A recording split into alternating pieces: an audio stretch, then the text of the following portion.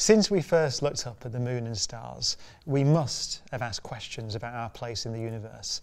So how did life begin on Earth? Is life common out there in the solar system and beyond? Are there other civilizations out there waiting to be discovered?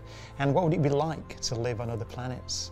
Well, in this video, we're going to meet the scientists who are using cutting-edge research to try and answer those questions.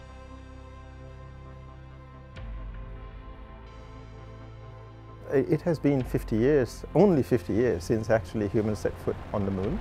However, in the intervening 50 years, there have been quite a few key discoveries that have enabled us to even consider returning to the moon with an aim that actually we are going to stay there for much longer than a few days, perhaps weeks, maybe months at a time.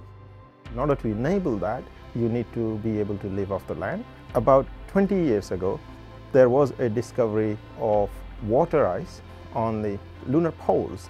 That was a game changer because up until then it was considered that the moon was bone dry. The water that is present on the moon as water ice may be directly accessible and usable as liquid water, but there is also water locked inside the lunar minerals, and perhaps the water is going to be the first resource that human beings are going to need, not just for survival, but for actually using the water to produce rocket fuel. Okay, so what we are looking at here is a machine that is called Nano Sims, and what this machine does is it bombards the lunar sample with high energy ions, and those high energy ions then actually release the atoms and the ions that are present in the lunar sample. There is no free-flowing liquid water in these samples. Instead, what we are interested in knowing is how much of hydrogen is present in these samples. And most of the time, this hydrogen is going to be present together with oxygen. And if you combine lots of these hydroxyl molecules, you could actually produce water as you know it.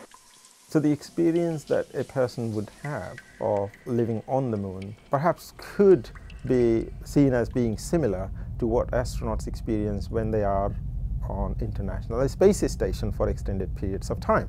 When they go on International Space Station, they are on their own. They have to fix things when they go wrong.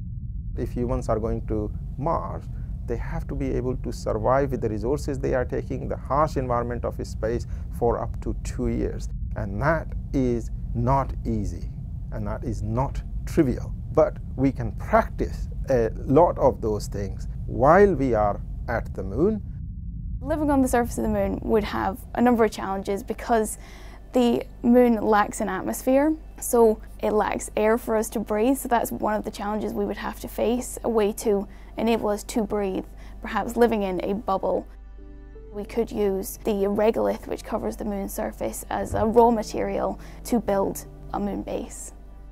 And one of the ways could be that we could use microwave as an energy source to process this lunar regolith to prepare a feedstock that can then be used by 3D printers to actually print habitats or structures that could be components of a lunar habitat.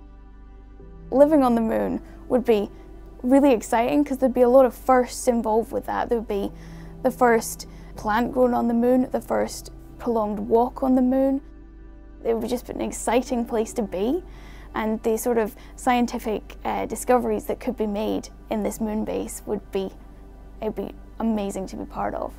Humans are adventurers. Humans are explorers by nature. So if I had to go somewhere, I would simply go there because I like to go there, because I like to explore. It is important to be able to look after our planet because it is unique in the solar system. It is the only body we know of to support liquid water and to support life right now, so it is important to look after it. But that shouldn't stop us from looking out and dreaming of exploring space. For the vast majority of the humanity, the Earth is still the cradle, but we can't always stay in the cradle. We have to go out and explore.